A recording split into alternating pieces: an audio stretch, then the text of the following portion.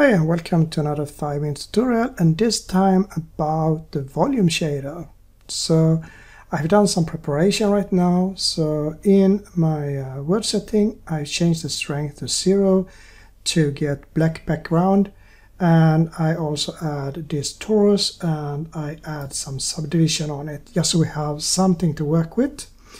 So now I will take away this window here and we can start with the lesson.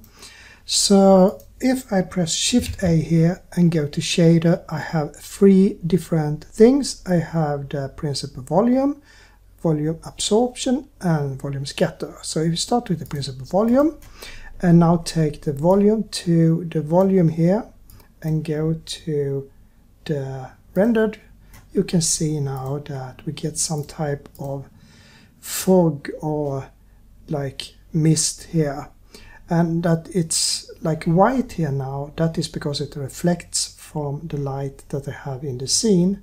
So if I go back here and turn off the light, you can see everything gets black, but with the light you get reflection from the light into this. So now we have the smoke here. We can control the density, so no density, then we don't have anything, or high density, it's totally solid, you can't see through. So you can control it between stuff here. Then you have the anisotropy, and that is the direction for all the scattering of the particles here, or the fog. So if you have it really much on one direction or another direction, we don't have any scatter, then everything is just coming from one certain direction. So normally you would like it to be around 0.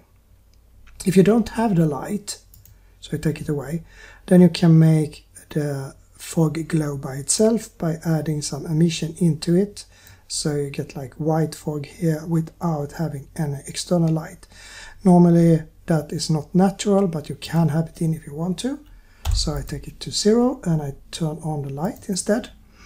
And then we have the black body, and the black body is, as I explained in a previous session when we're talking about black body, the visible color that comes when you have a warm objects like glow or fire or something like that.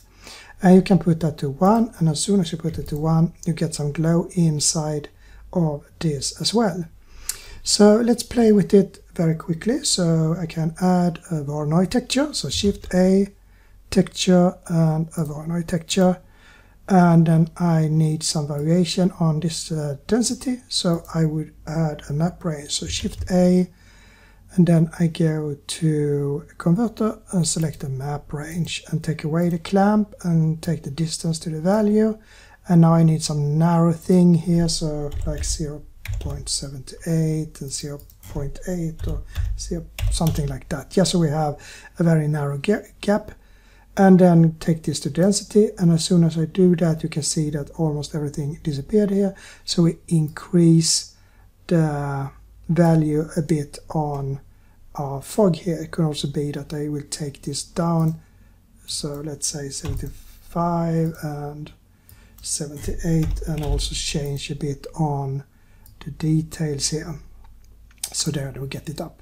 So now you can see that it's where we have the fog, or the smoke, there we have high density, there we see everything that is gray and smog and so on.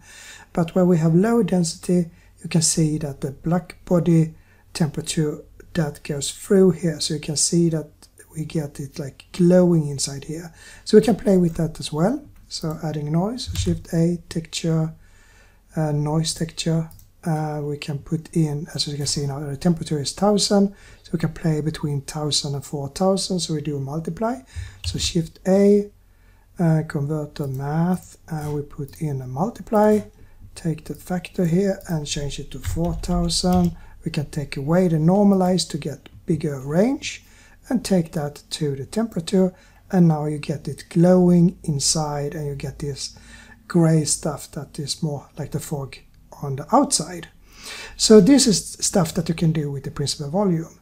You can also do like a foggy scene, so using the light and then making that light go through that fog. So we can do that as a last step. So Shift A, mesh, we put in a cube here. and make that cube really big, so it's like this. And then we go to new material, and here we take away the principle again, and we add the other two shaders. So go to shader, and here we take the volume absorption, which eat the light, and then we have one under, so Shift A again, shader, volume scatter, which scatters the light. We can add them together by using an add shader or mix shader. So I will use an add shader in this case, so Shift A, shader, add shader, put it here, and put that to the volume.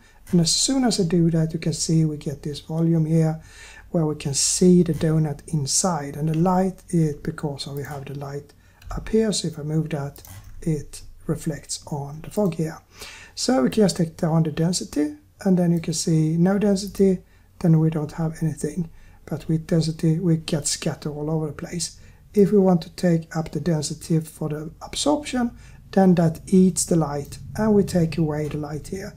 And you can of course control that, and suddenly, since all these rays are visible, you can change this light into something else. So let's say that we use a spot instead, and take the spot size to more narrow, and take it in a bit here.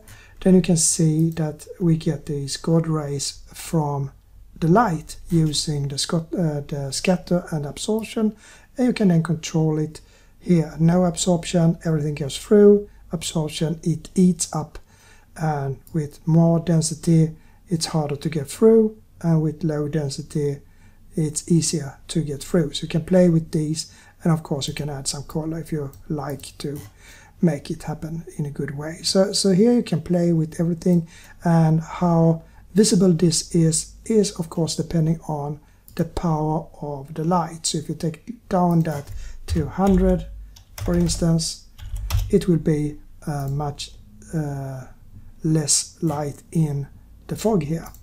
So now you have a little bit information about the volume. It took a little bit more than 5 minutes, but now I hope you understand how you can use these things to play around a bit.